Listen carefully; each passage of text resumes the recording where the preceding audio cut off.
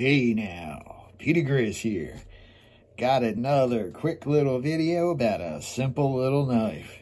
So I finally rounded out my, for the most part, rounded out my single layer collection. You know, we started with the early Bantam, you know, got the main blade, 4-line, Victoria Officier Swiss, 57 to 73 tank stamp right there. And this one, ooh, looky here. We've got a little clip blade. Delightful. Love it. Absolutely love seeing that clip blade there. Got the nickel silver shield, the deep, dark, rich red of the early 60s that gave way to a slightly more orangish red in the 70s.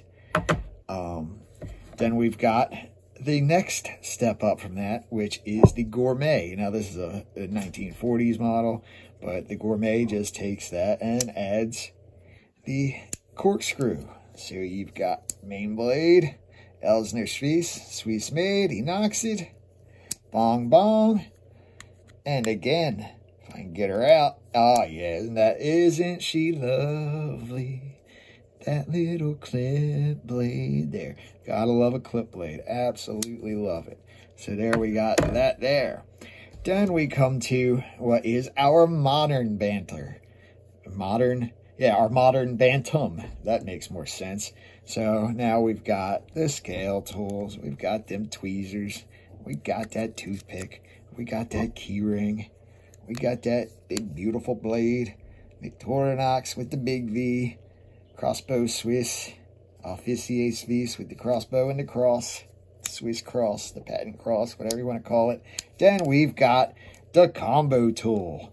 Outstanding. Has a half stop, got a wire stripping notch. It can open cans, it can open bottles, it can open flathead screws. What can it do? You know, some guys even get crazy and they'll use the corner on a Phillips head screw.